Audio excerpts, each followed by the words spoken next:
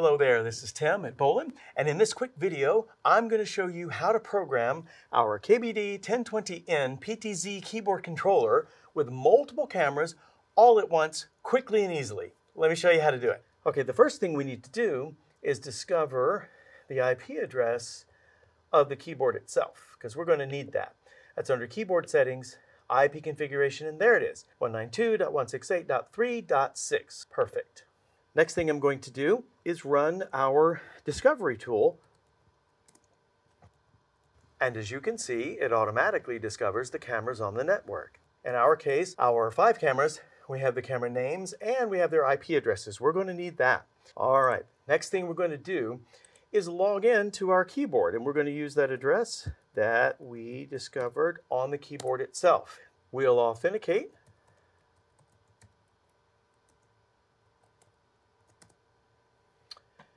And we'll go to the search tool.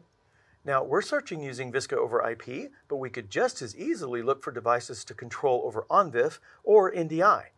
So let's click Discover, and it will find all the things that are on the network. Now, in our case, in this switch, it's just going to be our 5 cameras, and there they are. Because I'm going to be editing them all, I'm going to select them all by clicking on the button at the top. What I need now is to put them in order, at least that's what I want to do. So we'll start with the R9, and my discovery tool tells me that that is the .65 camera. There it is. I want that to be camera 1.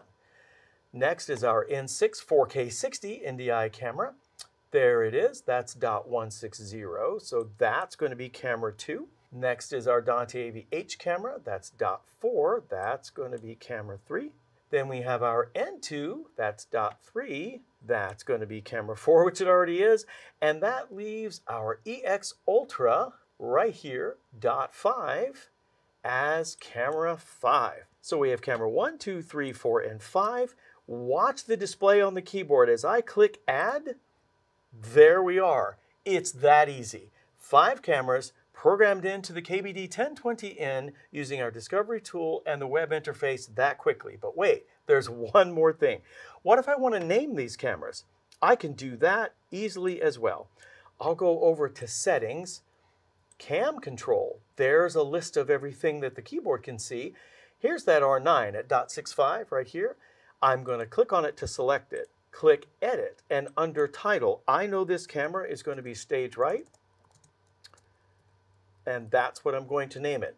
Watch the keyboard again as I click Add, and there it is. I could just as quickly and easily do that for all the rest of the cameras from this same tool. So there you have it. Programming the KBD-1020N with multiple cameras all at once using our discovery tool and the KBD-1020N's web interface. Thanks for watching.